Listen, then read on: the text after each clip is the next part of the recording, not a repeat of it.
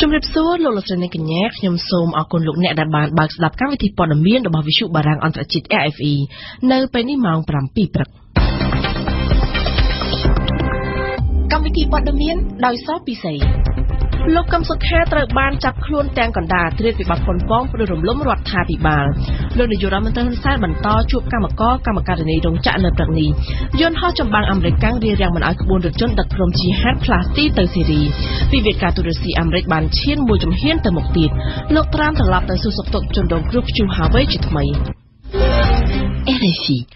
លោកកឹមសុខាប្រធានគណៈបកសង្គ្រោះជាតិនៅរំលងអាត្រៀតឈានចូលថ្ងៃទី 3 កញ្ញាត្រូវបានសមត្ថកិច្ចចាប់ខ្លួននៅទីស្នាក់ការគណៈបកសង្គ្រោះជាតិពីបទប៉ុនប៉ងព្រឹករំលំរដ្ឋាភិបាលបើតាមសេចក្តីថ្លែងការណ៍របស់រដ្ឋាភិបាលកម្ពុជាការឈានដល់ការចាប់ខ្លួនលោកកឹមសុខានេះគឺក្រោយពេលដែលមានការផ្សព្វផ្សាយវីដេអូឃ្លីបមួយរបស់បណ្ដាញ CBN ឬ Cambodian Broadcasting Network ដែលមានទីតាំងនៅប្រទេសអូស្ត្រាលីនិងភស្តុតាងផ្សេងៗទៀតដែលបង្ហាញពីផែនការសម្ងាត់នៃការខុបខិតរវាងប្រធានគណៈបកសង្គ្រោះជាតិនិងបកពួកជាមួយបដិសេធដែលធ្វើឲ្យប៉ះពាល់ដល់កម្ពុជាសេចក្តីថ្លែងការណ៍របស់រដ្ឋាភិបាលកម្ពុជាចុះថ្ងៃទី 3 ខែកញ្ញាបន្តទៀតថាអំពើខុបខិតជាសម្ងាត់ខាងលើនេះគឺជាអំពើក្បត់ជាតិដែលមានចែងនឹងផ្ដន្ទាទោសតាមញត្តិនៃមាត្រា 443 រហូតមកទល់ពេលនេះលោកកឹមសុខាកំពុងស្ថិតក្រោមការឃាត់ខ្លួននិងចាត់ការតាមច្បាប់យ៉ាងណាក៏ដោយភ្លាមក្រោយការចាប់ខ្លួនលោកកឹមសុខាប្រធានគណៈបកសង្គ្រោះជាតិបានចេញសេចក្តីថ្លែងការណ៍មួយដោយថ្កោលទោសយ៉ាងដាច់អហង្ការនិងចាត់ទុកថាការចាប់ខ្លួនលោកកឹមសុខាដោយតក់ក្រហល់គឺធ្វើឡើងក្រោមហេតុផលនយោបាយនិងជាទង្វើបំពានច្បាប់និងរដ្ឋធម្មនុញ្ញបំពេញច្បាប់រដ្ឋធម្មនុញ្ញក៏ដោយសារតែការចាប់ខ្លួននេះធ្វើឡើងទាំងកណ្ដាលយុវត្រៀតនិងគណៈពេលដែលលោកកឹមសុខាគឺជាអ្នកតំណាងរាស្ត្រដែលមានអភ័យឯកសិទ្ធិនេះបើតាមសេចក្តីថ្លែងការណ៍របស់គណៈបកសង្គ្រោះជាតិសូមបញ្ជាក់ផងដែរថាភ្លាមក្រោយការចាប់ខ្លួនប្រមាណនាទីរដ្ឋាភិបាលកម្ពុជាបានអំពាវនាវឲ្យពលរដ្ឋរក្សាភាពស្ងៀមស្ងាត់ហើយទុកឲ្យករណីចាប់ខ្លួនមេបកប្រឆាំងលោកកឹមសុខាដើម្បីឲ្យតុលាការចាត់ការតាមនីតិវិធីច្បាប់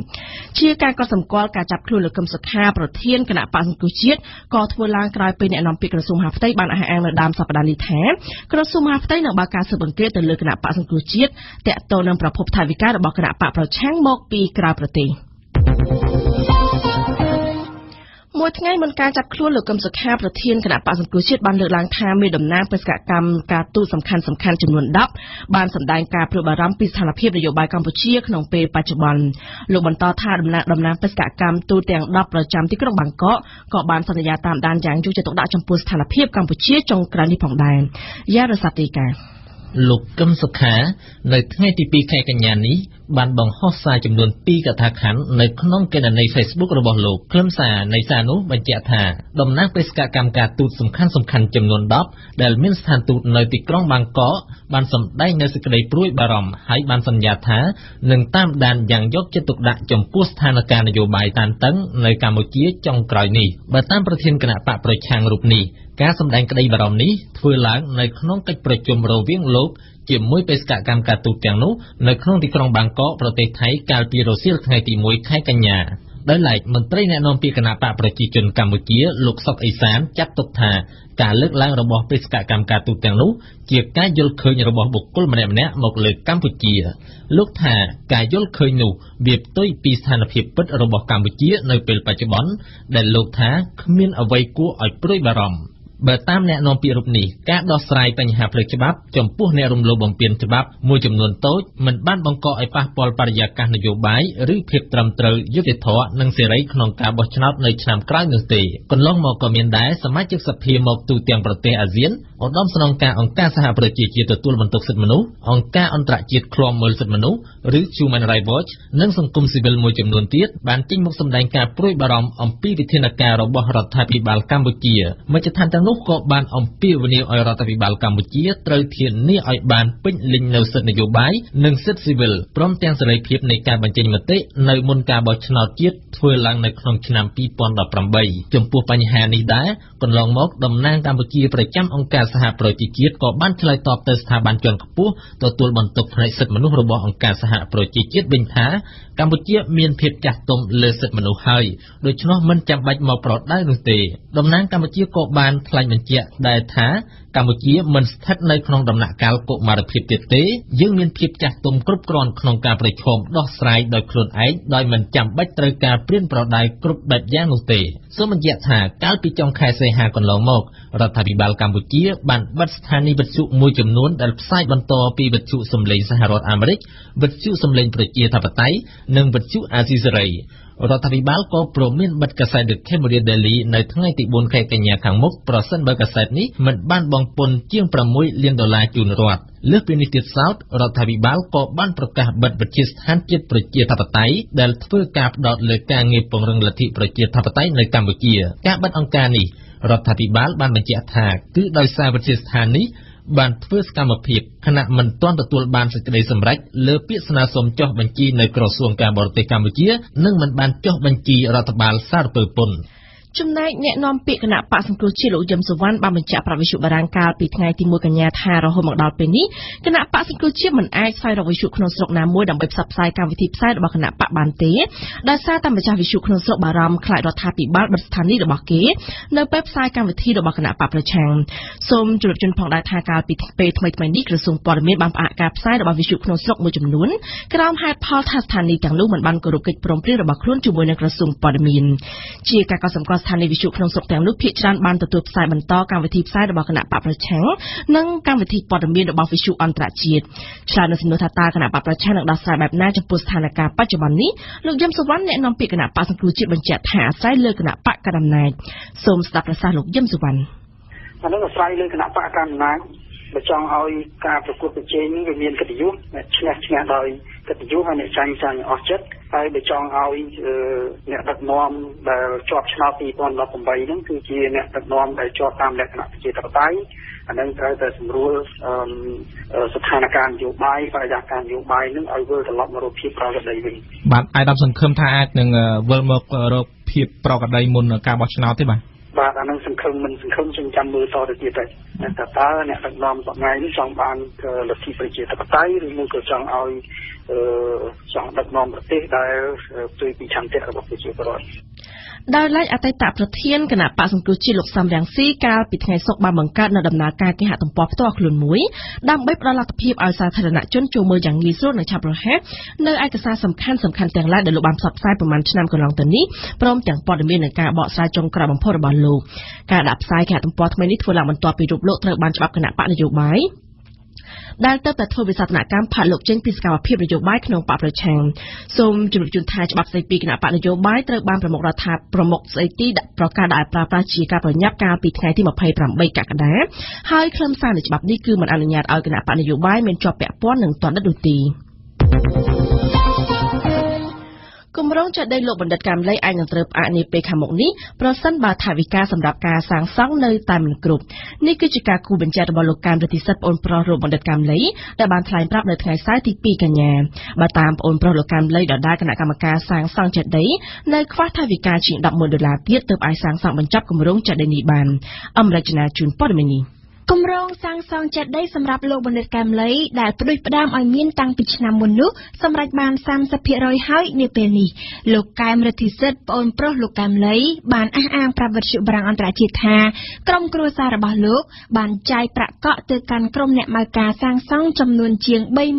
$34,000ដែលស្មើនឹងប្រមាណ 20% នៃថ្លៃចាយវាសរុបសម្រាប់ការសាងសង់ដែលមានតម្លៃរហូតដល់ទៅ$17,000បើតាមលោកកែមរិទ្ធិសិទ្ធក្រុមគ្រួសាររបស់លោកនៅតែខ្វះខាតថវិកាសម្រាប់ការសាងសង់ចេតិយនេះបើទោះបីជាលោកនាយរដ្ឋមន្ត្រីហ៊ុនសែននិងសាធារណជនធ្លាប់បានចូលរួមបរិច្ចាគថវិកាជាបន្តបន្ទាប់ហើយក្តីក្នុងនោះថវិកាដែលទទួលបានកន្លងមកសរុបមានជាង$60,000បន្ទាប់ពីបង់ទៅឲ្យក្រុមអ្នកម៉ៅការរួចឥឡូវនេះសល់តែជាង$20,000ប៉ុណ្ណោះប្អូនប្រុសលោកកែមលីបានលើកឡើងថាប្រសិនបើគ្មានថវិកាគ្រប់គ្រាន់ទេនោះគម្រោងសាងសង់ចេតិយអាចនឹងត្រូវផ្អាករហូតដល់មានថវិកាបន្ថែមសូមជម្រាបជូនថាគណៈកម្មការសាងសង់ចេតិយលោកបណ្ឌិតកែមលីបានប្រារព្ធពិធីបញ្ចុះបឋមសិលាដើម្បីបុកគ្រឹះសាងសង់ចេតិយនៅថ្ងៃទី8 មិនិនាដើមឆ្នាំនេះចេតិយនេះមានទទឹង5 ម៉ែត្របណ្ដោយ9 ម៉ែត្រនិងកម្ពស់16 ម៉ែត្រធ្វើពីថ្មម៉ាបភ្នំតាមរចនាបថភ្នំជីសូហើយត្រូវសាងសង់នៅពីលើភ្នូរលោកបណ្ឌិតកែមលីតែម្ដងនៅឯខេត្តតាកែវក្រៅពីតួចេតិយគម្រោងនេះក៏មានរួមបញ្ចូលផងដែរសារមន្ទីរនិង បណ្ណាល័យដើម្បីតម្កល់រាល់ស្នាដៃរបស់អ្នកដែលបានពលីជីវិតសម្រាប់ជាតិមាតុភូមិក្នុងឱកាសនេះលោកកាមរដ្ឋិសិទ្ធតាំងនាមឲ្យក្រុមគ្រួសារលោកបណ្ឌិតកែមលីបានថ្លែងអំណរគុណដល់សទ្ធារបស់ប្រជាពលរដ្ឋដែលធ្លាប់បានបរិច្ចាគដល់គម្រោងនេះកន្លងមកបន្ថែមពីលើនេះលោកបានបន្តអំពាវនាវដល់សាធារណជនទាំងអស់ដែលគោរពស្រឡាញ់លោកបណ្ឌិតកែមលីឲ្យរួមចំណែកចូលរួមបរិច្ចាគតាមលទ្ធភាពដើម្បីជួយឲ្យគម្រោងចាត់ដីនេះលេចចេញជារូបរាងពេញលេញនាពេលអនាគតព្រះវិហារវត្តឥន្ទ្រីសម្វរៈហៅវត្តកំពង់ធំត្រូវបានវិបំផ្លាញចោលកាលពីថ្ងៃទី28សីហាជុំវិញការវិបំផ្លាញនេះមានការរិះគន់ជាច្រើនពីសាធារណជនក្រៅពីនេះក៏មានផងដែរការរិះគន់នឹងក្តីសោកស្ដាយស្រណោះរបស់រដ្ឋមន្ត្រីពីររូបព្រមទាំងក្រសួងវប្បធម៌ជួសុភារាយការណ៍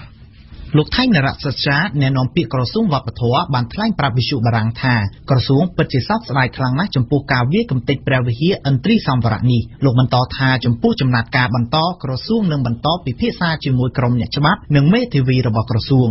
អ្នកនាំពាក្យរូបនេះគូបញ្ជាក់ថាការកំទេចវិហារបុរាណរបៀបនេះតែងតែកើតមាននៅច្រើនកន្លែងតែមិនដឹងមកពីមូលហេតុនិងគោលបំណងផលប្រយោជន៍អ្វីនោះដែរលោកបន្តថាក្រសួងនឹងអនុវត្តទៅតាមបទកថាគតិយុត្តស្ដីពីនយោបាយជាតិវិស័យវប្បធម៌ហើយក៏ផ្សព្វផ្សាយទៅកាន់វត្តអារាមទូទាំងប្រទេសកុំឲ្យសម្រេចចិត្តអត្តនោម័តក្នុងការវាយកំទេចសំណង់វិហារបុរាណចោលដោយមិនបានប្រាប់ក្រសួងមុន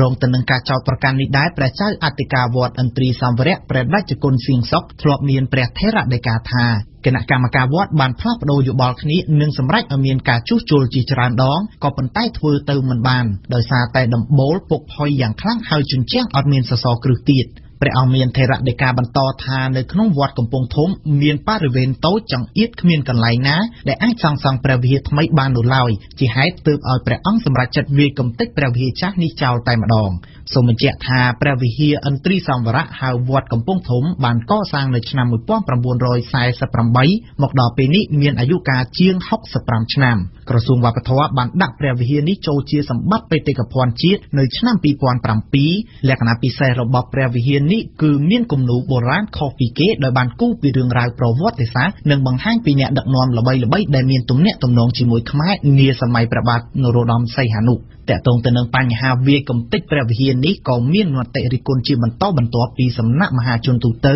និងមន្ត្រីរដ្ឋាភិបាលធំៗពីររូបគឺលោកខៀវកញ្ញរិទ្ធរដ្ឋមន្ត្រីក្រសួងព័ត៌មាននិងអ្នកស្រីភឿងសក្កណារដ្ឋមន្ត្រីក្រសួងវប្បធម៌ផងដែរការចុះឈ្មោះបោះឆ្នោតឆ្នាំ2017និងការធ្វើបច្ចុប្បន្នភាពបញ្ជីបោះឆ្នោតឆ្នាំ2016កំពុងតែដំណើរការហើយនឹងបញ្ចប់នៅថ្ងៃទី9ខែវិច្ឆិកាឆ្នាំ2017ដើម្បីជំរុញការចុះឈ្មោះបោះឆ្នោតគូជបបានដំណើរការទទួលចុះឈ្មោះជារៀងរាល់ថ្ងៃនៅតាមសាលាឃុំសង្កាត់ទូទាំងប្រទេសគូជបក៏បានដំណើរការមជ្ឈមណ្ឌលព័ត៌មានមួយដើម្បីឲ្យប្រជាពលរដ្ឋដែលមានចម្ងល់អាចទៅសាកសួរអំពីនីតិវិធីនៃការចុះឈ្មោះបោះឆ្នោតនៅផ្សារទំនើបអ៊ីអនរាជធានីភ្នំពេញដែលបើកធ្វើការពីម៉ោង 11:30 នាទីព្រឹកដល់ម៉ោង 7 ល្ងាចគណៈកម្មាធិការជាតិរៀបចំការបោះឆ្នោតបានបញ្ជាក់ថាប្រសិនបើគ្មានឈ្មោះនៅក្នុងបញ្ជីបោះឆ្នោតឆ្នាំ2017ទេនោះពុំអាចបោះឆ្នោតជ្រើសតាំងតំណាងរាស្ត្រឆ្នាំ2018បានឡើយប្រាក់ឈ្នួលអបបរមាសម្រាប់វិស័យកាត់ដេរសម្លៀកបំពាក់នៅកម្ពុជាបានកើនលើសពីកម្រិតនៅប្រទេសមួយចំនួនគួរឲ្យកត់សម្គាល់នេះបើតាមលោកច័ន្ទសុផលអ្នកវិភាគសេដ្ឋកិច្ចតាមរយៈទំព័រ Facebook របស់ខ្លួនលោកថានៅក្នុងឆ្នាំ2018ប្រសិនបើបានដោយការប្រកាសរបស់លោកនាយករដ្ឋមន្ត្រីហ៊ុនសែនមែនគឺ$168ក្នុងមួយខែហើយបូកបញ្ចូលការចំណាយរបស់នយោជកទៅលើវត្តមានធ្វើការទៀងទាត់$10និងការឧបត្ថម្ភសហគមន៍ធ្វើដំណើរ$7ទៀតនោះនៅឆ្នាំ2018កម្មករក្នុងវិស័យកាត់ដេរនឹងទទួលបានប្រាក់ឈ្នួលអបបរមាចំនួន$185ក្នុងមួយខែខណៈនៅក្នុងប្រទេសភូមាបង់ក្លាដេសនិងស្រីលង្កាមានកម្រិតប្រាក់ឈ្នួលអបបរមាមិនដល់$100ផងក្នុងមួយខែ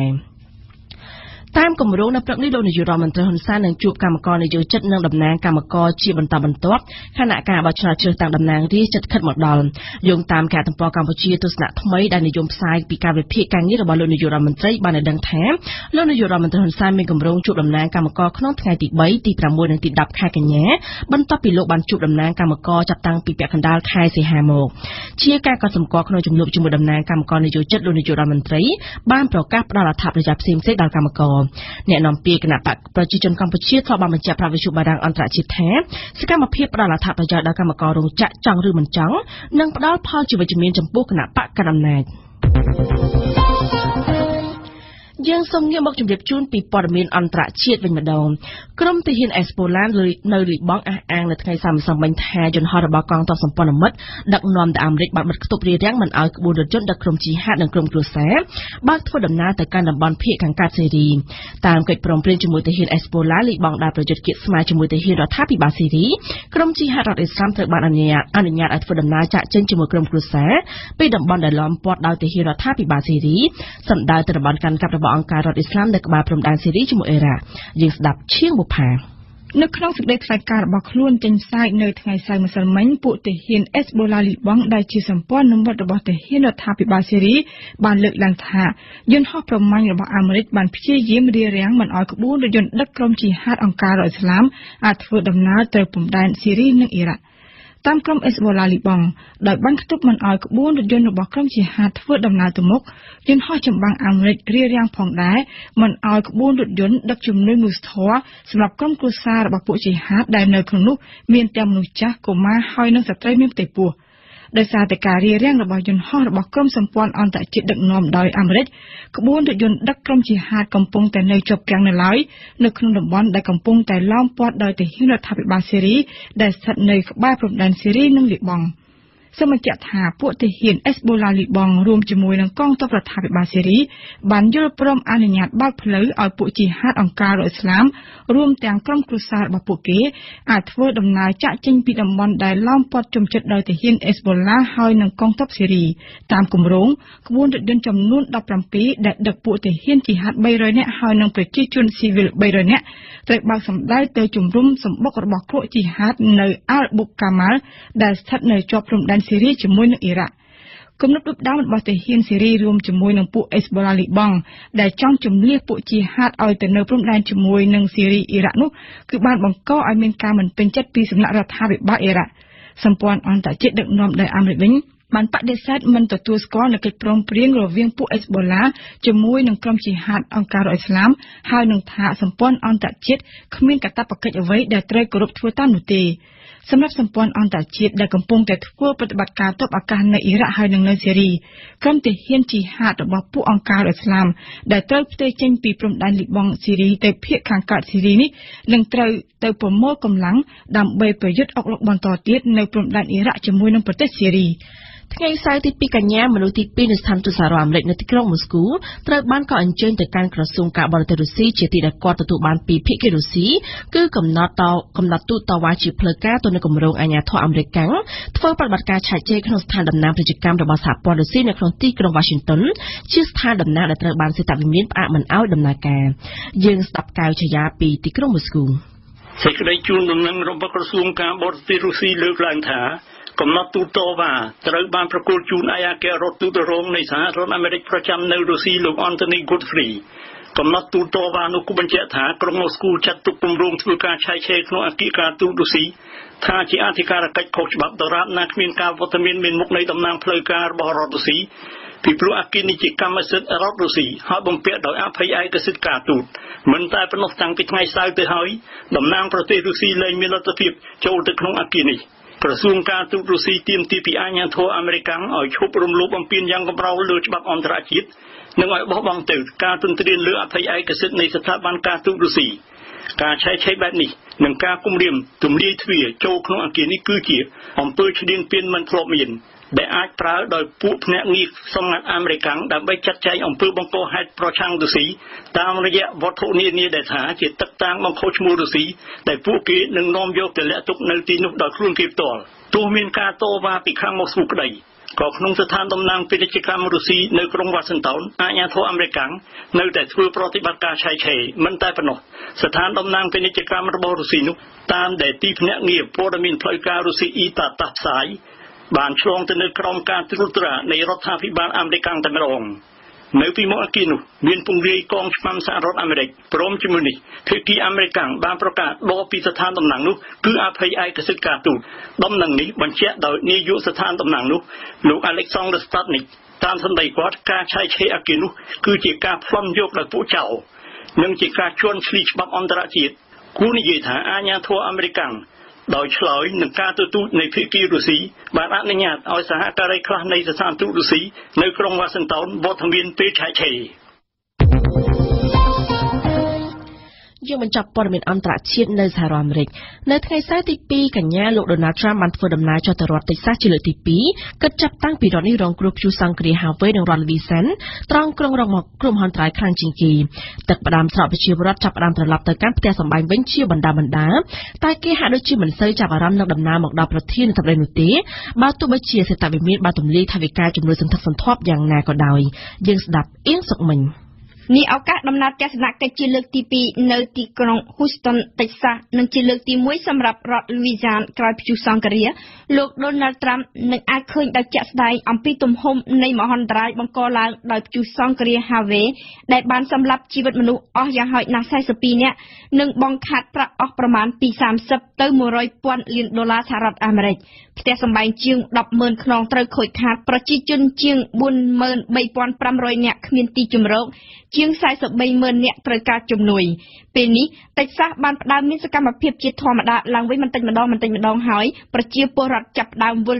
ទៅកាន់ផ្ទះសម្បែងមធ្យោបាយធ្វើដំណើរសាធារណៈក៏ចាប់ផ្ដើមកម្រើកចរន្តអគ្គិសនីក៏បានតភ្ជាប់ឡើងវិញប្រតិបត្តិការបោសសម្អាតក្រុងកំពុងតែប្រព្រឹត្តទៅយ៉ាងស្វាហាប់ក៏ប៉ុន្តែផលវិបាកបង្កឡើងដោយព្យុះនិងទឹកជំនន់នៅមិនទាន់អស់ចំហាយទេកាលពីថ្ងៃសុក្រអគ្គិភ័យមួយបានឆាបឆេះឡើងក្នុងរោងចក្រផលិតជាតិគីមីបញ្ចេញអណ្ដាតភ្លើងនិងផ្សែងខ្មៅខ្មួខ្មាញ់ប្រកបទៅដោយជាតិពុលបំផុតបើតាមប្រសាសន៍របស់លោកអភិបាលរដ្ឋគេត្រូវការរយៈពេលជាច្រើនឆ្នាំទៀតទើបតិចសាសអាចមានជីវិតដូចដើមវិញបានទន្ទឹមនឹងដំណើរចុះទៅពិនិត្យស្ថានភាពផ្ទាល់លោក Donald Trump ក៏បានស្នើសុំទៅកាន់សភាឲ្យទម្លាយកញ្ចប់ថវិកាបន្ទាន់ចំនួន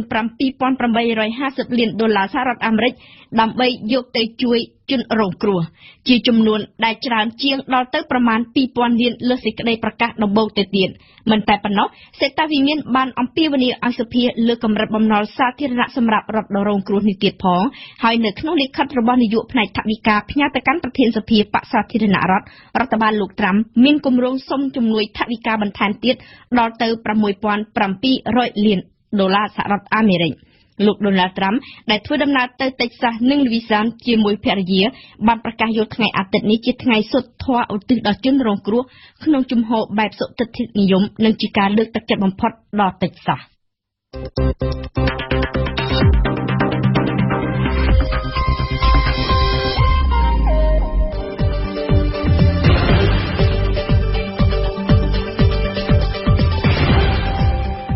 វិទ្យុបារាំង RFI ភ្នំពេញ 92 MHz សៀមរាប 92 MHz បាត់ដំបងក្រុងព្រះសីហនុនិងកំពង់ចាម 94.5 MHz លោកអ្នកនាងកំពុងស្ដាប់កម្មវិធីព័ត៌មានរបស់វិទ្យុបារាំងអន្តរជាតិ RFI ជាបន្តទៀតនេះលោកអ្នកនាងបានស្ដាប់ដំបូងគឺជានាទីបច្ចុប្បន្នភាពពិភពលោកក្នុងសប្តាហ៍នេះបន្តមកគឺជានាទីព្រឹត្តិការណ៍កម្ពុជាប្រចាំថ្ងៃនិងជំនួយកម្មវិធីព័ត៌មានលោកអ្នកនាងបានស្ដាប់នាទីបទជោគការរបស់អេនគឹមហុងបច្ចុប្បន្នភាពពិភពលោកក្នុងសប្តាហ៍នេះ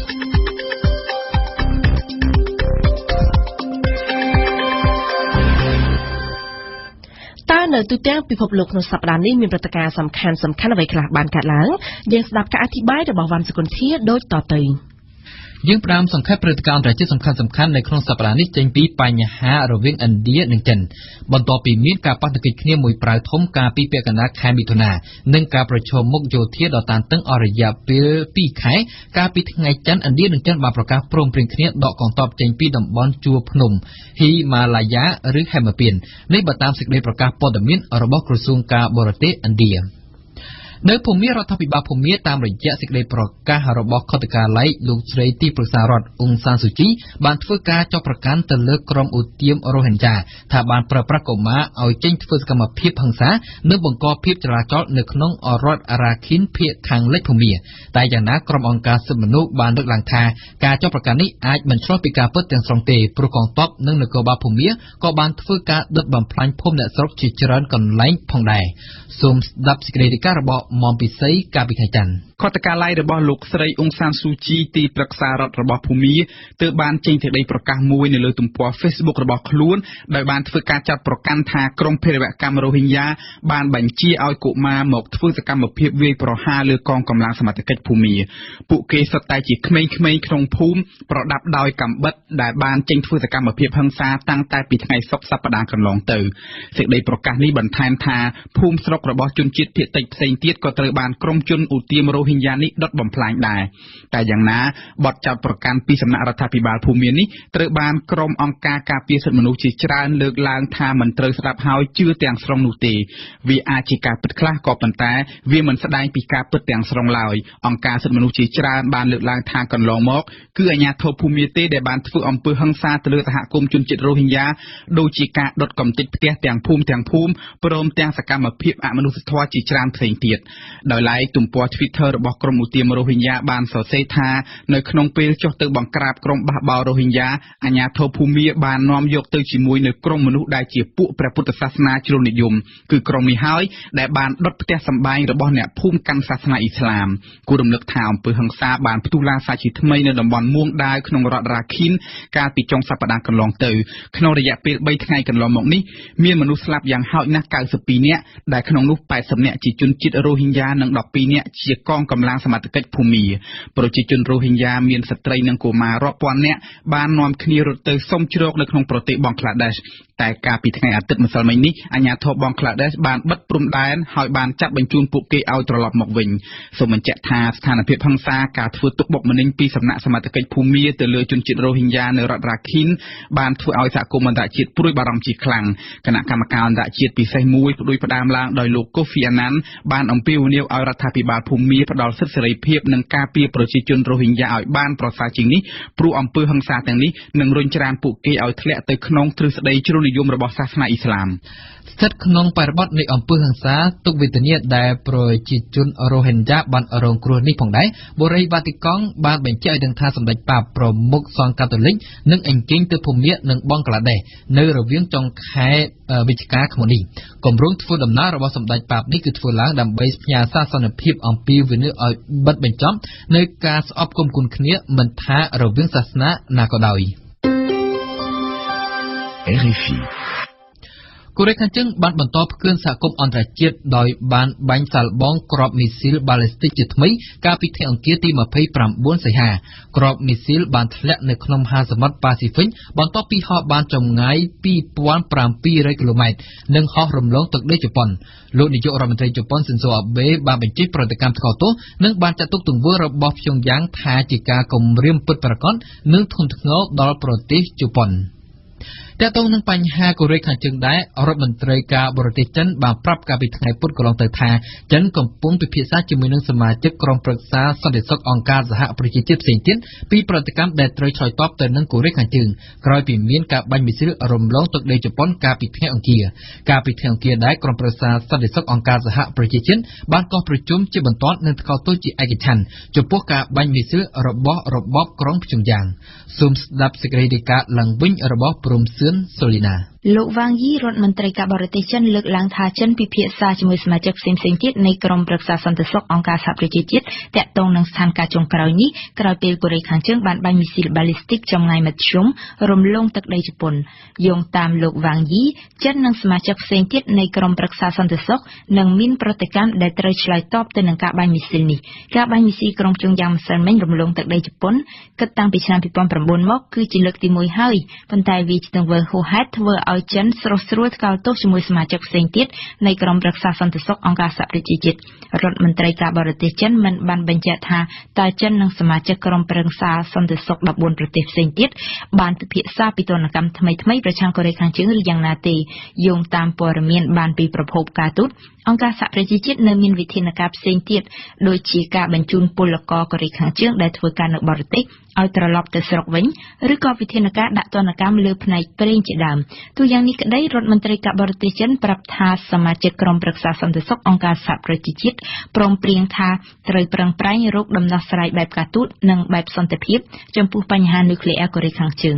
លោកវ៉ាងយីនៅតែបង្ហាញជំហរចិនអំពីវិនិយោគឲ្យមានការចរចា6ប្រទេសឡើងវិញជាការចរចារវាងប្រទេសកូរ៉េទាំងពីរសហរដ្ឋអាមេរិកចិនរុស្ស៊ីនិងជប៉ុនការចរចានេះជាប់គាំងតាំងពីឆ្នាំ2009មកចិននៅតែអំពាវនាវឲ្យជៀសវាងចាត់វិធានការណាដែលបន្ថែមភាពតានតឹងក្នុងតំបន់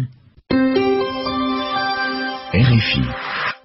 ខ្ ខ្យល់ព្យុះ Harvey បានបក់បោកបង្កជាចំនួនទឹកភ្លៀងនៅក្នុងរដ្ឋតិចសាសសហរដ្ឋអាមេរិកតាំងតែពីថ្ងៃសុក្រសប្តាហ៍មុនហើយបានឆក់យកជីវិតមនុស្សអស់33នាក់និងបានបង្កឲ្យខូចខាតផ្ទះសម្បែងហេដ្ឋារចនាសម្ព័ន្ធយ៉ាងធ្ងន់ធ្ងរអាជ្ញាធររដ្ឋតិចសាសបារម្ភខ្លាចថាចំនួនជនរងគ្រោះស្លាប់ដោយសារតែគ្រោះទឹកជំនន់នឹងអាចកើនឡើងនៅក្រោយពេលគេចាប់ផ្ដើមសកម្មភាពរុករកនៅក្រោយទឹកស្រកទៅវិញខ្យល់ព្យុះ Harvey បានបង្កឲ្យមានគ្រោះមហន្តរាយដល់ជីវិតមនុស្សនិងសេដ្ឋកិច្ចរបស់អាមេរិក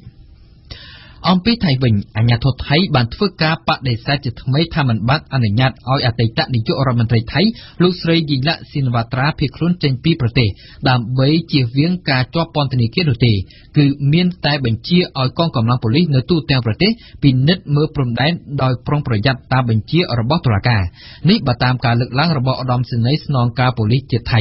គួរជំរាបជូនថាតុលាការកំពូលប្រទេសថៃកាលពីថ្ងៃសុក្របានចេញដីកាចាប់ខ្លួនលោកស្រីយីឡាស៊ីនវ៉ាត្រាខណៈដែលលោកស្រីមិនបានបង្ហាញខ្លួននៅតុលាការដោយសារមូលហេតុសុខភាពយ៉ាងណាក៏ដោយភ្លាមៗនោះចៅក្រមបានច្រានចោលហេតុផលនេះដោយសារតែមេធាវីរបស់លោកស្រីមិនបានបង្ហាញសម្បត្តិពេទ្យមកបញ្ជាក់បន្ថែមពីលើដីកាចាប់ខ្លួនតុលាការកំពូលថៃបានចេញបញ្ជាឲ្យរឹបអូសទ្រព្យសម្បត្តិរបស់លោកស្រីក្នុងទឹកប្រាក់ប្រមាណជា30លានបាតតុលាការថៃបានពន្យាពេលប្រកាសសាលក្រមនៅថ្ងៃទី27ខែកញ្ញាខាងមុខបើរកឃើញថាលោកស្រីយីឡាប្រព្រឹត្តកំហុសមែននោះលោកស្រីអាចប្រឈមនឹងការជាប់ពន្ធនាគាររយៈពេល10ឆ្នាំពីបទធ្វេសប្រហែសក្នុងកម្មវិធីឧបត្ថម្ភអង្គជួយដល់កសិករក្នុងពេលលោកស្រីកាន់អំណាច RFIលោកស្រីនាយករដ្ឋមន្ត្រីអង្គា Theresa May បានបំពេញទស្សនកិច្ចនៅក្នុងប្រទេសជប៉ុននាថ្ងៃប្រហ័សទី31សីហាលោកស្រី May ត្រូវបានរដ្ឋាភិបាលជប៉ុនអនុញ្ញាតឲ្យចូលរួមប្រជុំជាមួយក្រុមប្រឹក្សាសន្តិសុខជាតិវត្តមានថ្នាក់ដឹកនាំបរទេសនៅក្នុងកិច្ចប្រជុំក្រុមប្រឹក្សាសន្តិសុខជាតិជប៉ុនជារឿងកម្រមួយនិងបានកើតឡើងចំពេលដែលស្ថានភាពក្នុងតំបន់កំពុងតានតឹងខ្លាំងជាមួយកូរ៉េខាងជើង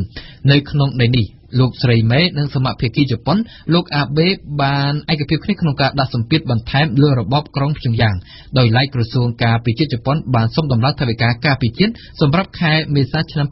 2018ដល់ខែមីនាឆ្នាំ2019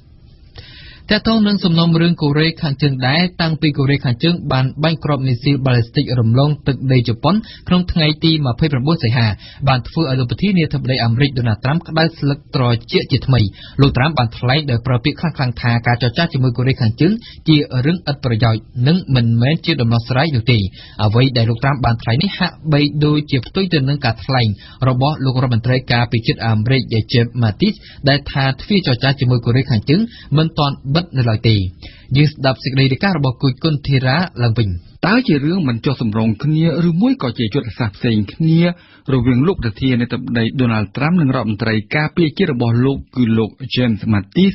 គេនៅមិនទាន់អាចនិយាយអ្វីបាននៅឡើយទេអ្វីដែលគេដឹងលោកត្រាំនិងលោក Mattis កំពុងយល់ឃើញខុសគ្នានៅក្នុងសំណុំរឿងតែមួយពិតណាស់ថាភ្លាមក្រោយពីកូរ៉េខាងជើងបានបាញ់គ្រាប់មីស៊ីលបាល់លីស្ទិករំលងប្រទេសជប៉ុនលោកដូណាល់ត្រាំហាក់មិនបានបញ្ចេញកំហឹងនិងគំរាមកំទេចកូរ៉េខាងជើងឲ្យក្លាយជាពំរុកភ្លើងដោយមុនទៀតឡើយពលបានត្រឹមបញ្ជាក់យ៉ាងសាមញ្ញថាវិធីសាស្ត្រគ្រប់យ៉ាងដែលលោកអាចប្រើចំពោះពិតណាស់ថាភ្លាមក្រោយពីកូរ៉េខាងជើងបានបាញ់គ្រាប់មីស៊ីលបាល់លីស្ទិករំលងប្រទេសជប៉ុនលោកដូណាល់ត្រាំមិនបានបញ្ចេញកំហឹងនិងគំរាមកំទេចកូរ៉េខាងជើងឲ្យក្លាយជាពំនុកភ្លើងដោយមុនទៀតឡើយពលបានត្រឹមបញ្ជាក់យ៉ាងសាមញ្ញថាមានវិធីសាស្ត្រគ្រប់យ៉ាងដែលលោកអាចប្រើចំពោះរបបក្រុងព្យុងយ៉ាងតែនៅថ្ងៃពុធម្សិលមិញលោកត្រាំហាក់បានវិលមកដំឡើងសរសៃកដោយដំឡើងសម្លេងខ្លាំងដាក់កូរ៉េខាងជើងថាតាំងពី25ឆ្នាំមកហើយដែលអាមេរិកជជែកជាមួយកូរ៉េខាងជើងនិងដែលលទ្ធផលទទួលបានអាមេរិកបែរជារងគ្រោះដោយការគំរាមកំហែងទៅវិញនៅក្នុងន័យនេះលោកត្រាំបាននិយាយត្រង់ដោយមិនបញ្ឆិតបញ្ឈៀងថាចរចាជាមួយកូរ៉េខាងជើងគឺគ្មានន័យហើយក៏មិនមែនជាដំណោះស្រាយដែរតែបញ្ហានៅត្រង់ថាការថ្លែងរបស់លោកត្រាំដូចនេះបានផ្ទុយនឹងការថ្លែងរបស់លោករដ្ឋមន្ត្រីការពារជាតិអាមេរិក James Mattis នៅក្នុងសន្និសីទកាសែតរួមគ្នាជាមួយសមាភាគីកូរ៉េត្បូងនាពេលថ្មីកន្លងទៅលោក Mattis បានថ្លែងថាទ្វារនៃកិច្ចចរចាជាមួយកូរ៉េខាងជើងនៅបើកចំហហើយដំណោះស្រាយតាមផ្លូវទូតនៅតែមានជានិច្ចចំណែកលោកប្រមុខការទូតអាមេរិក Rex Tillerson ក៏បានយល់ឃើញដោយលោក Mattis ដែរ តែលោក Tillerson បានបន្ថែមថាទន្ទឹមនឹងការព្យាយាមដោះស្រាយតាមផ្លូវទូតអាមេរិកក៏មិនភ្លេចត្រៀមខ្លួនប្រើកម្លាំងបាយទេនៅក្នុងករណីណាដែលមនុស្សខ្លាំងគ្រឿងជើងគីមចុងអ៊ុនឡើងចាងហួសហេតុខ្លាំងនោះនៅប្រទេសបារាំងលោកប្រធានាធិបតីម៉ាក្រុងបានផ្ដល់បទសម្ភាសន៍យ៉ាងវែងរហូតដល់ទៅ20ទំព័រឲ្យទស្សនាវដ្តីបារាំងមួយឈ្មោះថាលើពួងដែលបានចេញផ្សាយកាលពីថ្ងៃប្រហ័សនៅក្នុងបទសម្ភាសន៍យ៉ាងវែងអន្លាយមិនធ្លាប់មានលោកម៉ាក្រុងបានចេញមុខការពីសកម្មភាពនយោបាយរបស់រដ្ឋាភិបាលលោកនិងបានបញ្ជាក់ជាថ្មីថាលោកនឹងបន្តនយោបាយកំណែទម្រង់ដោយដែលលោកបានសន្យានៅក្នុងសម័យឃោសនាបោះឆ្នោតការចេញមុខការពីរបស់លោកម៉ាក្រុងនាពេលនេះបានធ្វើឡើងក្រោយពីកម្រិតប្រជាប្រិយភាពរបស់លោកបានធ្លាក់ចុះបន្ទាប់ពីកាន់តំណែងបាន100ថ្ងៃនៅក្នុងន័យនេះលោកម៉ាក្រុងបានអះអាងថាលោកត្រូវការពេលវេលាច្រើនដើម្បីអាចសម្រេចបានជោគជ័យនៅកំណែទម្រង់សំខាន់ៗជាពិសេសគឺច្បាប់ការងារ RFIក្នុងយប់ថ្ងៃពុធឆ្លងចូលថ្ងៃប្រហ័សពេលសន្ទនាតាមទូរស័ព្ទជាមួយសមាភិកីអាមេរិកលោករដ្ឋមន្ត្រីការបរទេសរុស្ស៊ីសេហ្គីឡាវ៉្រ៉ូវបានអំពាវនាវដល់ក្រុងវ៉ាស៊ីនតោនកុំឲ្យប្រើកម្លាំងយោធាទល់នឹងកូរ៉េខាងជើងឡើយក្រោយពីប្រទេសនេះបានបាញ់កាំជ្រួចមីស៊ីលហោះកាត់ពីលើដែនដីជប៉ុនកាលពីថ្ងៃអង្គារកន្លងទៅយើងស្ដាប់សេចក្តីរាយការណ៍របស់កែវជាយ៉ាដែលជាការចាក់ផ្សាយឡើងវិញជាបឋមគូនិយាយថាគឺលោកប្រមុខការទូតអាមេរិករិចទីឡាក់សុនដែលបានភ្ជាប់ខ្សែទូរស័ព្ទមកលោករដ្ឋមន្ត្រីការបរទេសរុស្ស៊ីសេហ្គីឡាវ៉្រ៉ូវនាកិច្ចសន្ទនានោះអ្នកការទូតកម្ពុជារបស់រុស្ស៊ីបានក្រើនរំលឹកទៅសមាភិកីអាមេរិកអំពីភាពចាំបាច់ត្រូវជៀសវាងពីរាល់វិធានការយោធាណាក៏ដោយដែលផលវិបាករបស់វាមិនអាចទូទាយជាមុនឡើយសេចក្តីជូនដំណឹងរបស់ក្រសួងការបរទេសរុស្ស៊ីអំពីកិច្ចសន្ទនានេះលើកឡើងតមកទៀតលោកឡាវ៉្រ៉ូវចាត់ទុកការរឹតបន្តឹងទណ្ឌកម្មប្រឆាំងក្រុងព្យុងយ៉ាងថាជាទង្វើដែលហុចផលបញ្ច្រាស់ទៅវិញហើយថែមទាំងគ្រោះថ្នាក់ទៅផងតាមមតិគាត់គឺគ្មានជំរឿសណាផ្សេងក្រៅពីផ្លូវនយោបាយការទូតឡើយសម្រាប់លុបទៅវិញភាពតានតឹងនៅឧបទ្វីបកូរ៉េក្រោយពីលោកប្រធានាធិបតីដូណាល់ត្រាំបានកំញើញជះភ្លើងនឹងកំហឹងទៅលើក្រុងព្យុងយ៉ាងរួចបន្ទាប់មកមានប្រព្រឹត្តទៅការបាញ់យ៉ាងសម្ញែងដោយកូរ៉េខាងជើងគ្រាប់មីស៊ីលខ្លួនហោះឆ្លងកាត់ពីលើប្រទេសជប៉ុនតែម្ដងភាពតានតឹងនោះក្នុងមួយខែកន្លងទៅបានទ្វេឡើងជា2ដងទៅហើយក្រុងព្យុងយ៉ាងប្រកាសថាការបាញ់បង្ហោះ3ថ្ងៃមុននោះគ្រាន់តែជាការស៊ាំជើងដើម្បីនៅថ្ងៃក្រោយបាញ់ផ្ទក់ទៅលើមូលដ្ឋានយោធាអាមេរិកនៅកោះហ្គាំក្នុងមហាសមុទ្រប៉ាស៊ីហ្វិកទាំងលោកឡាវ៉្រ៉ូវទាំងលោកទីលេសុនសុទ្ធតែបានផ្ដន់ទោសដល់ការបាញ់គ្រាប់មីស៊ីលនោះដែលជាការរំលោភបំពានជាក់ស្ដែងមួយលើកថ្មីទៀតដោយក្រុងព្យុងយ៉ាងលើសេចក្តីសម្រេចនានាចេញដោយក្រុមប្រឹក្សាសន្តិសុខអង្គការសហប្រជាជាតិអ្នកនាំពាក្យក្រសួងការបរទេសរុស្ស៊ីលោកស្រីម៉ារីយ៉ាហ្សាខារ៉ូវ៉ាក្នុងសន្និសីទសារព័ត៌មានម្សិលមិញបានបរិហារការប្រជែងគ្នាចង់ប្រើកម្លាំងដែលនឹងច្រានបំបន់អេសានទ្វីបអាស៊ីទៅក្នុងជ្រុះជ្រៅនៃចំនួនអាវុធហើយគាត់បានអំពាវនាវគ្រប់ប្រទេសឲ្យគាំទ្របាននាំផ្លូវស្នើដោយម៉ូស្គូនិងប៉េកាំងគឺឲ្យកូរ៉េខាងជើងបញ្ឈប់ការបាញ់សាកល្បងរាល់មីស៊ីលដោយក្នុងពេលជាមួយគ្នាកូរ៉េខាងត្បូងនិងអាមេរិកក៏ឈប់ធ្វើសមយុទ្ធយោធារួមគ្នាដែរនៅលើទឹកដីជាប់នឹងកូរ៉េខាងជើងនៅក្នុងប្រទេសប៉ាគីស្ថានឯនោះវិញតុលាការទៅបានចេញសារក្រមលើកទី1ស្ដីពីឃាតកម្មសម្រាប់លោកស្រីអតីតនាយករដ្ឋមន្ត្រីបេកណាសៀប៊ុយតូកាលពីឆ្នាំ2007នៅក្នុងសារក្រមនោះតុលាការបានសម្រេចដោះលែងជនសង្ស័យចំនួន5នាក់និងបានតម្កល់ទុកលោកអតីតប្រធានាធិបតីឧត្តមសេនីយ៍ប៉ែកវេម៉ូសារ៉ាដែលកំពុងភៀសខ្លួននៅក្រៅប្រទេសជាជនជាប់ចោទតែម្នាក់គត់កម្មវិធីនេះសហការឧបត្ថម្ភដោយ Camp Probiotic ជាផលិតផលធម្មជាតិ 100% មានប្រសិទ្ធភាពខ្ពស់ដល់សុខភាពដូចជាជួយសម្រួលការរំលាយអាហារបំបាត់ stress ធ្វើឲ្យពិសាបាយបានសម្រានលក់ស្រួលនិងបំបាត់ការឈឺសន្លាក់ឆ្អឹង Camp Probiotic ជាផលិតផល PPM និង Conferel ហើយចែកចាយដោយក្រុមហ៊ុន DKSH សាកលវិទ្យាល័យឯកទេសនៃកម្ពុជា CUS សិក្សាដើម្បីគុណភាពសិក្សាដើម្បីសមត្ថភាពវិជ្ជាជីវៈសិក្សានៅ CUSស៊ីនវិញយូលីងកាហ្វេដោយម៉ាស៊ីន Probat ដែលមានតែមួយគត់នៅកម្ពុជាទំនាក់ទំនងទូរស័ព្ទលេខ010 816 222 និង 011 816 222 គ្រឹះស្ថានមីក្រូហិរញ្ញវត្ថុ LOLC មានផ្ដល់សេវាប្រាក់កម្ចីសេវាប្រាក់បញ្ញាសន្សំនិងសេវាបង់រំលោះជួល LOLC គំនិតរីកចម្រើនវិទ្យាស្ថានអន្តរទ្វីបអាមេរិក AII ផ្ដល់ជូនកម្មវិធីសិក្សាថ្នាក់បរិញ្ញាបត្ររងពិសេសត្រឹមរយៈពេល2ឆ្នាំលោកអ្នកនឹងទទួលបានចំណេះដឹងខ្ពស់និងសមត្ថភាពគ្រប់គ្រាន់សម្រាប់ការងារ និងម៉ាស៊ីនទឹកក្តៅម៉ាក់រីនណៃជាផលិតផលលំដាប់ថ្នាក់លេខ1របស់ប្រទេសជប៉ុនមានគ្រប់ប្រភេទតាមតម្រូវការរបស់លោកអ្នកព្រឹត្តិការណ៍កម្ពុជាប្រចាំថ្ងៃជាថ្មីម្ដងទៀតក្រសួងព័ត៌មានបានណែនាំឲ្យប្រព័ន្ធផ្សព្វផ្សាយទាំងអស់បញ្ឈប់ការផ្សព្វផ្សាយស្បពាណិជ្ជកម្មគ្រឿងស្រវឹងដែលមានលក្ខណៈអូសទាញប្រជាពលរដ្ឋពិសេសយុវវ័យឲ្យឆ្លុះបង្វែងក្រសួងជំនាញដដែលក៏បានព្រមានដល់អាជ្ញាប័ណ្ណប្រព័ន្ធផ្សព្វផ្សាយណាដែលបំពេញសេចក្តីណែនាំរបស់ក្រសួងយ៉ាងណាក៏ដោយអ្នកជំនាញមួយចំនួននៅតែសង្ស័យពីប្រសិទ្ធភាពនៃការអនុវត្តវិធានការរបស់ក្រសួងព័ត៌មាននេះតទៅនេះសូមស្ដាប់សេចក្តីរាយការណ៍របស់នាងខ្ញុំសពិសីដូចតទៅសម្រាប់លោកយ៉ងកំឯងនាយកមជ្ឈមណ្ឌលប្រជាពលរដ្ឋដើម្បីអភិវឌ្ឍនិងសន្តិភាពចាត់ទុកថាការព្រមានរបស់ក្រសួងព័ត៌មាននេះពេលនេះមិនមែនជារឿងថ្មីនោះទេហើយលោកក៏ពុំសូវមានសុទិដ្ឋិនិយមចំពោះប្រសិទ្ធភាពនៃការអនុវត្តនោះដែរព័ត៌មានបងតែព័ត៌មាននេះចេញពីការព័ត៌មាននេះជាចន្ទៈមួយហើយបាទតែចន្ទៈហ្នឹងគឺអត់បានឃើញខ្លាយទៅជាសកម្មភាពជាក់ស្ដែងដែលមានវិធានការដោយដែលដាក់វិធានការតឹងរឹងក្នុងការបដការផ្សាយទៅលើវិទ្យុមានកន្លងមកហ្នឹងបាទប៉ុន្តែវិធានការនេះថាប៉ុន្តែជាការជួនដំណឹងទៅគេស្ដាប់គេប្រាប់ក៏អត់ទៅណាបាទហើយនេះជាបញ្ហាមួយដែរដែលយើងឃើញថាហាក់ដូចជាវិធានការហ្នឹងគាត់ថាចេញឲ្យតែបានមានទៅ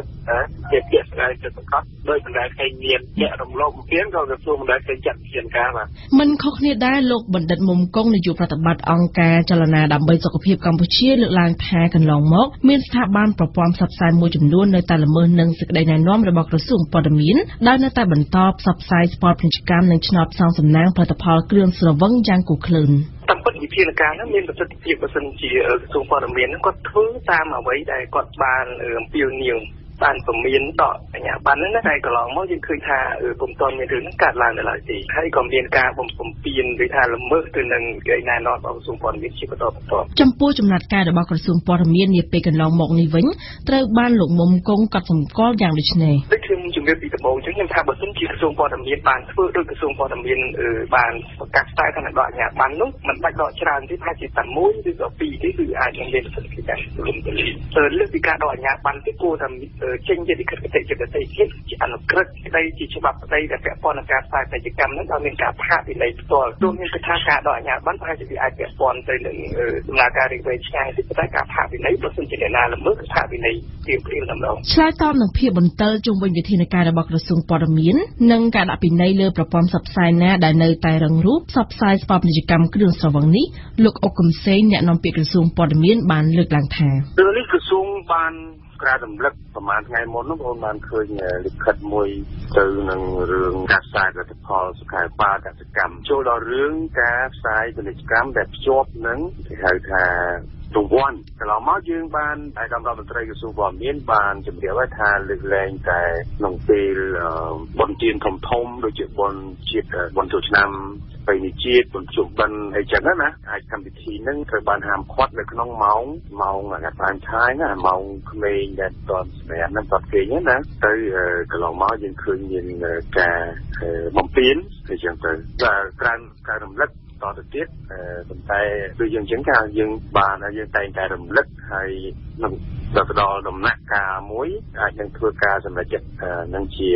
ការសម្រេចចិត្តរបស់ប្រធានស្ថាប័នសូមបញ្ជាក់ថាខ្លឹមសារនៃលិខិតផ្ញើជូនម្ចាស់ស្ថានីយ៍វិទ្យុទូរទស្សន៍និងប្រព័ន្ធផ្សព្វផ្សាយរបស់ក្រសួងព័ត៌មានបញ្ជាក់ថាការអនុញ្ញាតឲ្យផ្សព្វផ្សាយស្ព័ត៌ពាណិជ្ជកម្មគ្រឿងស្រវឹងដែលមានការផ្ដល់រង្វាន់តែក្នុងរយៈពេលមុននិងក្រោយ15ថ្ងៃនៃបុណ្យភ្ជុំបិណ្ឌបុណ្យចូលឆ្នាំខ្មែរបុណ្យចូលឆ្នាំចិននិងបុណ្យអុំទូកប៉ុណ្ណោះក្រៅពីនេះក្រសួងព័ត៌មានមិនអនុញ្ញាតឲ្យធ្វើការផ្សព្វផ្សាយពាណិជ្ជកម្មគ្រឿងស្រវឹងឡើយលោកមឿនឈានរិទ្ធនាយកវិទ្យាស្ថានកម្ពុជាសម្រាប់ការសិក្សាផ្នែកព័ត៌មានអះអាងថាចង់ឬមិនចង់ប្រព័ន្ធផ្សព្វផ្សាយបានដើរតួនាទីជាអាវុធមុខពីរពលគឺមានឥទ្ធិពលខ្លាំងដែលអាចអូសទាញយុវជនមួយចំនួនឲ្យសេពគ្រឿងស្រវឹងតាមរយៈការផ្សព្វផ្សាយស្ព័ត៌ពាណិជ្ជកម្មដែលមានលក្ខណៈតាក់ទាញលោកមឿនឈានរិទ្ធតាមពិតទៅខ្ញុំយល់ថាចំណាយពីព្រោះថាយុវវ័យគាត់នៅខ្វះការពិចារណាមានការភ្លើតភ្លើនគាត់ចង់សប្បាយហើយបើសិនជាការផ្សាយពាណិជ្ជកម្មគ្រឿងស្រវឹងនេះមានលក្ខណៈតាក់ទាញគេប្រើនារីដែលមានរូបសម្ផស្សស្អាត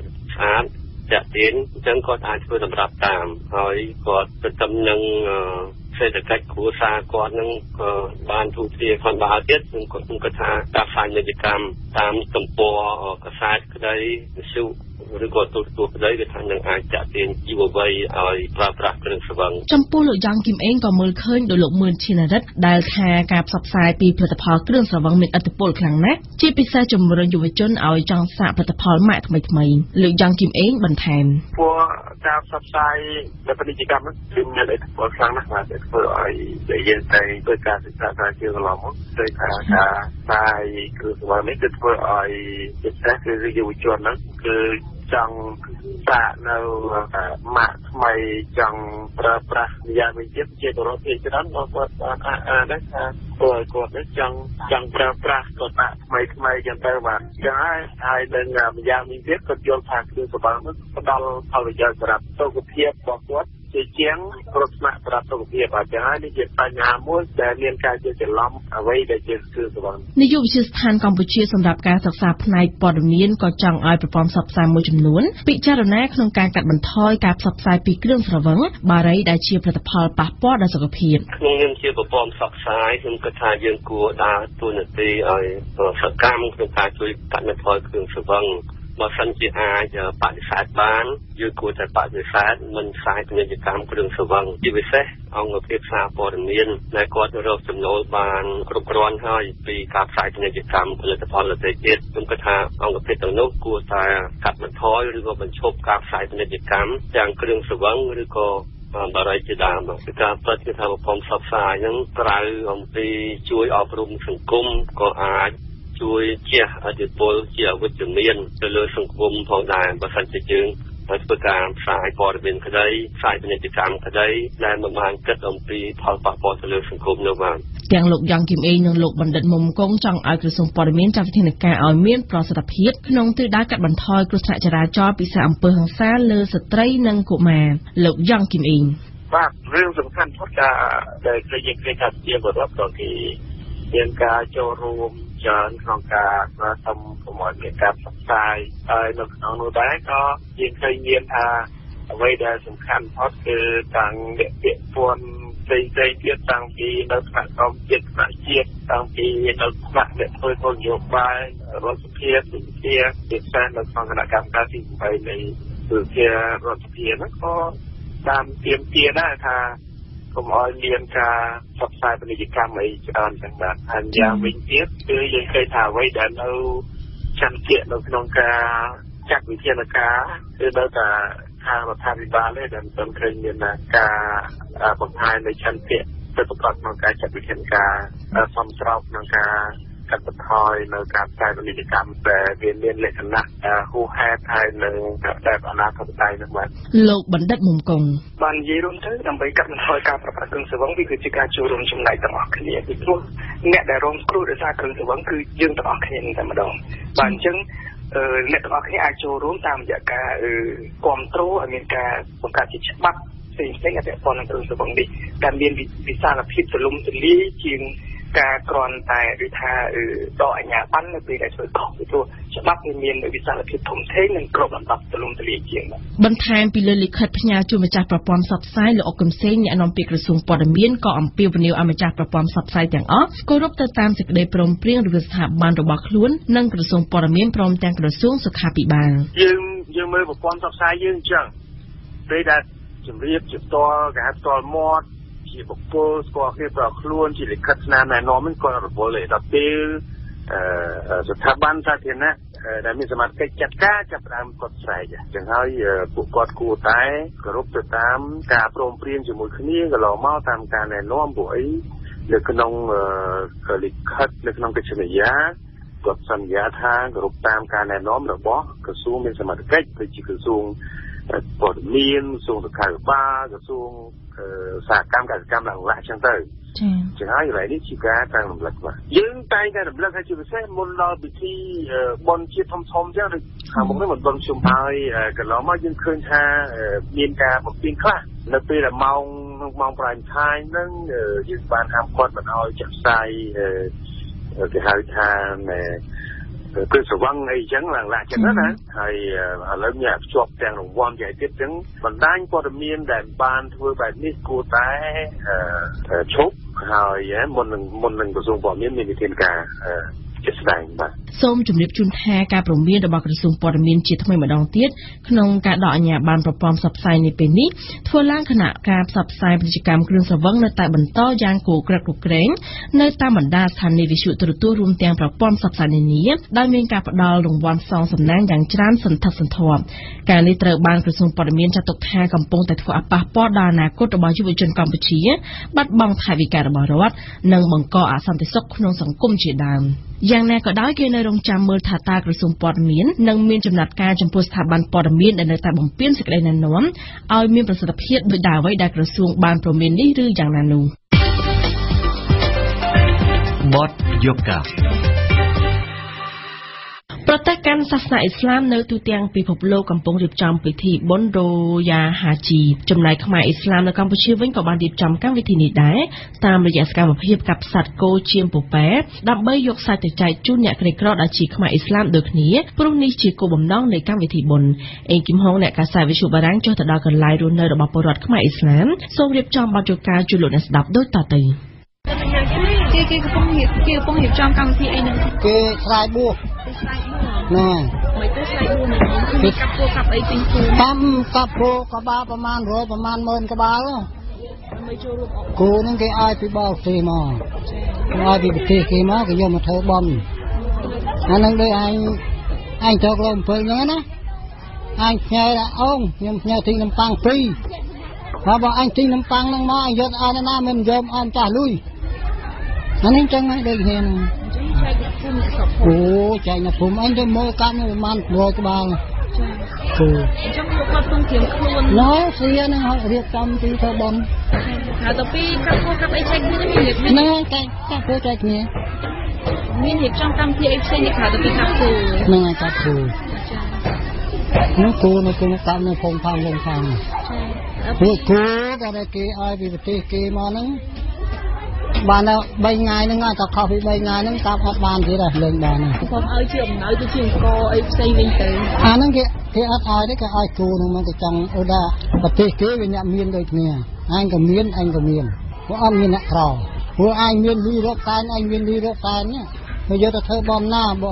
អញក៏មានអញ្ចឹងទៅដល់មកប្រទេសខ្មែរហ្នឹងអ្នកមានអ្នកក្របានតែយើងយកគូមកកាប់ហ្នឹងយើងយកមកថតណាថតគូហ្នឹងឲ្យរូបថតតែគេមកវិញអញ្ចឹងមកបានអីកាប់ហ្នឹងបានបំវិញគេឲ្យថតឲ្យអីត្រឹមត្រូវរបស់គេណាបើថាគូគេកាប់លក់អាហ្នឹងបាបមែន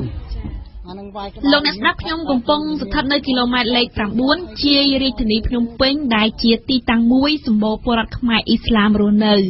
ពេលមកដល់ទីនេះឃើញពលរដ្ឋខ្មែរអ៊ីស្លាមភាគច្រើនជាបុរសប្រមូលផ្ដុំគ្នាដោយកន្លែងកំពុងប្រលះសាច់គោជាមួយនឹងដំណក់ឈាមដាប់ពេញដីចំណែកក្រុមស្រីវិញកំពុងវិចខ្ចប់សម្រាប់យកសាច់ទៅចែកចាយបន្តនៅក្នុងភូមិរបស់គាត់អាចចែកមែនដល់ទៅបានអត់ទេចាបានតែពួកជនជាតិពួកខ្ញុំបានហៅបានចឹងនឹងកំពុងតែកាប់ចែកអ្នកភូមិហ្នឹងចាកាប់ចែកអ្នកភូមិមើលរយៈយោមណាគួរប្រហែលខ្មែរកាប់6និយាយទៅមកភូមិហ្នឹង6ក្បាលមកភូមិ4នេះមកភូមិ4ហ្នឹង6ក្បាលមិនយកដល់មិនតាទៅវិញលឹងយកវិញគេអ្នកមកគ្រួសារបានប្រហែលខាងខ្ញុំនេះបាន4ខាំនេះបាន4ខាំក្នុងមួយគ្រួសារនេះតើនឹងចែកសាច់គោដែលវិខ្ចប់រួចត្រៀមយកទៅចែកចាយនេះគឺពលរដ្ឋខ្មែរធម្មតាហូបមិនបានទេហូបបានតែពលរដ្ឋខ្មែរអ៊ីស្លាមតែប៉ុណ្ណោះគោគេធ្វើបន់ណាតែអញ្ចឹងមានតែពួកខ្ញុំឯងហូបបានកូននឹងបងប្អូនខ្មែរហូបអត់បានតែថាបងប្អូនខ្មែរទៅវាថាមានហូបត្រាទៅញ៉ាំសាច់ជ្រូកទៅនិយាយទៅគាត់ហូបអត់កើតហ្មងបានតែពួកសាសនាខ្ញុំហត់តែថ្ងៃហ្នឹងបានគោនេះហត់ចាមួយឆ្នាំមានតែម្ដងតែ4ថ្ងៃពុកទុកចា4ថ្ងៃគេដល់រត់ទុកទៅទៅហ្វាវបងទៅទៅទៅ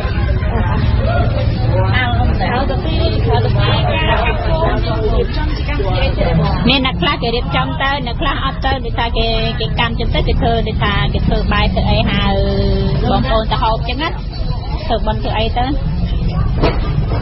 ខ្លាយ លើមកអាស្រ័យលើមកផ្ទះមួយដែលគាត់ចង់មានចង់កម្មវិធីចាគោនឹងទឹកញ៉ាពីស្អីមកនេះទៅពួកម៉ាឡេទៅអារ៉ាប់នៅមិនតាចេះហ្នឹងតែគេឲ្យជាលុយមកតែចា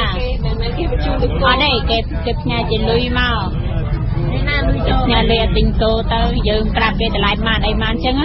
បុរសខ្មែរអ៊ីស្លាមម្នាក់កំពុងឈរមើលស្រីវិកខ្ចប់សាច់គោលើកឡើងថាសាច់គោទាំងនេះគឺទទួលបានលុយពីប្រទេសកាន់សាសនាអ៊ីស្លាមយកមកទិញសាច់គោដើម្បីរៀបចំនៅក្នុងកម្មវិធីបុណ្យគេនៅប្រទេសអារ៉ាប់ប្រទេសម៉ាឡេប្រទេសអីផ្សេងហ្នឹងគេអ្នកធូធាទៅគេមានលុយមានកាក់ទៅគេផ្ញើលុយមកធ្វើបុណ្យនៅទីគោទៅបុណ្យចែកអ្នកក្រអ្នកទីតលអីចឹងទៅមកថាក្នុងមួយគ្រួសារគេចឹងទៅគេផ្ញើឲ្យទិញគោមួយចឹងទៅធ្វើបុណ្យមួយដុំហ្នឹងទៅមកតែគ្រូសាផ្សេងដាក់កន្លែងផ្សេងទៀតគោមួយទៅអញ្ចឹងរៀងរាល់ឆ្នាំមួយឆ្នាំម្ដងយើងហ្នឹងក៏ដាច់ខាតទៅធ្វើអត់តែយើងមានលុយអត់តែយើងធូរធាយើងមានលុយទៅគោនឹងកាត់កិច្ចទៅធ្វើរបស់គ្នាហ្នឹងមិនមែនតែគេទេយើងនឹងក៏ត្រូវធ្វើដែរតែសល់ផលបុណ្យល្អជាតិក្រោយទៅរកស៊ីមានបានអញ្ចឹងទៅសត្វជៀមពពែធ្វើបានអូតសត្វអូតសត្វអីវាមកប្រទេសខ្មែរអត់មានអូតទេមានតែប្រទេសគឺគេមានសត្វអូតពពែជៀមគោខ្មែរយើងមានតែគោហ្នឹងហើយពពែមានដែរពពែខ្លះគេឲ្យពពែទៅពេលច្រើនណាពពែសឹងពាក់ដាល់គោដែរពពែទៅចំណែកបរិយាខ្មែរអ៊ីស្លាមម្នាក់ទៀតបន្តពីក្រោយថាតិចឬច្រើនបរិយាខ្មែរអ៊ីស្លាមគឺទទួលបានសាច់គោបរិភោគដូចគ្នានៅក្នុងពិធីបុណ្យរយ៉ាហាជីនេះបានទាំងអស់គ្នាហ្នឹងមានគោមួយរទ្ធីរបស់មូស្លីមហ្នឹងគេចាយប៉ុន្តែវាបានតិចវាបានដូចម្នាក់កន្លះគីឡូទៅគ្រប់តែគ្នាអត់ខ្វះទេប៉ុន្តែគាត់ថាអ្នកដែលដូចថារ៉ាប់ដូចតែស្អីវាឲ្យមកក្រៅអាហ្នឹងសមាគមតាមសមាគមគេចាយតាមផ្ទះទៀតទៅកាប់គោអាហ្នឹងគឺបនប្រពៃណីដូចថាប្រពៃណីរបស់ហ្នឹងហើយមហាម៉ាត់តាំងពីសករាជទីម៉ានសម័យអីគេហៅថាព្រះប្រអែលតាំងពីសម័យហ្នឹងមកហើយអញ្ចឹងគេចេះកាន់ទំនៀមទម្លាប់កាន់តាមរហូតមកហ្នឹងហើយសម្រាប់កាប់គោហ្នឹងសម្រាប់ដូចថាយើងមុនសម្លេះវាយើងឲ្យធွာវាធွာនឹងវិញបើខ្ញុំសូត្រឲ្យស្ដាប់ក៏អត់ចេះស្ដាប់ដែរធွာនឹងវិញប្រែថាពេលអញសម្លាប់ឯងទៅឲ្យឯងកើតជាតិក្រោយកើតជាមនុស្សដូចអញដែរតែពេលអញ្ចឹងសត្វវាអរគុណណាតែពេលយើងកាប់ហ្នឹងកាប់ធ្វើបន់មិនកាប់យកផលចំណេញពីដូចថាពីនេះដូចបើថាយើងជាអាជីពកាប់នេះយកដូចថាសម្លាប់យកទៅលក់យកផលចំណេញអាហ្នឹងគឺដឹងថាបាបហើយពោះអាយុគេបើយើងកាប់ធ្វើបន់អត់បញ្ហាលោកអ្នកស្ដាប់វិទ្យុបារាំងអន្តរជាតិ RFI ជាទីមេត្រីនៅពេលនេះកម្មវិធីព័ត៌មានរយៈពេលពេញ1ម៉ោងរបស់យើងបានឈានដល់ទីបញ្ចប់ហើយខ្ញុំសូមអរគុណលោកសារដែលបានជួយបញ្ជាផ្នែកបច្ចេកទេសនៅពេលនេះនាងខ្ញុំសពិសេសនៅសហការីនៃវិទ្យុបារាំងអន្តរជាតិ RFI សូមអរគុណសូមគោរពលា